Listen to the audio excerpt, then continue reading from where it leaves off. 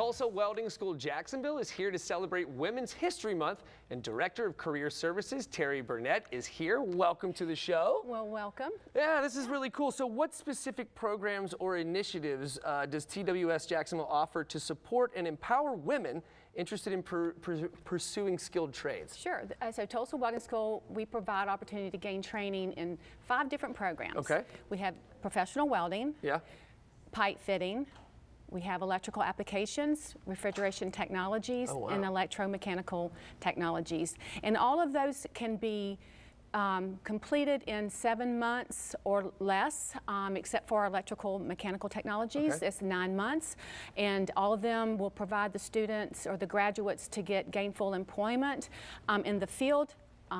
So it's a great opportunity. Our instructors are very hands-on. Okay.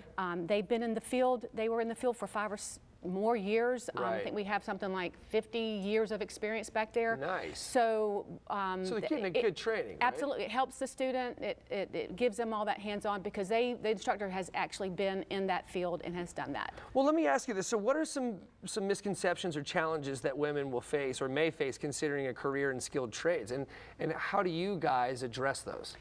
So I think one of the biggest misconceptions is that employers will not hire women. That's not true. Absolutely not true. In fact, some of our top welders are women.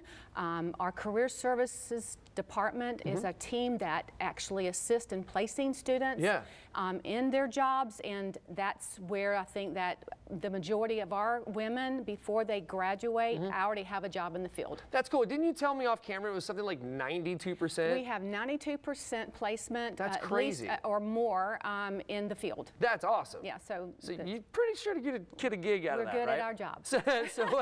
So what advice would you give to women who are considering entering the skills trades industry, but maybe a little hesitant or unsure, right, to where to start? So they just got to go for it. They got to find their passion, whether it's in the welding, which is one of our most popular programs for our women, but there's all the electrical and HVAC, believe me, they are in that, but go for it. The sky's the limit.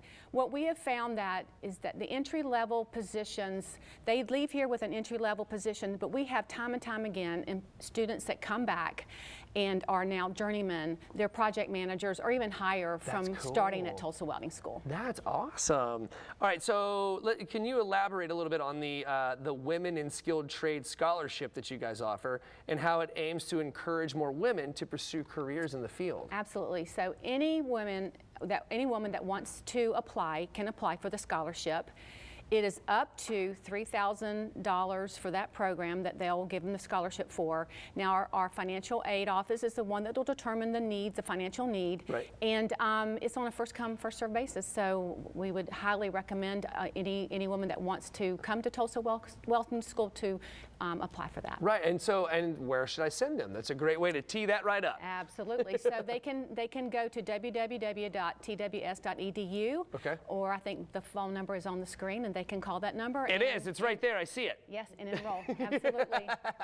All right, Terry, thank you so very much for being here today. Thank you, This is really, really cool. It's a really, really great program. And ladies, go out there because there's positions in skilled trades for you, and there are 92% job placement, right? I mean, that's pretty crazy cool stuff. Okay, so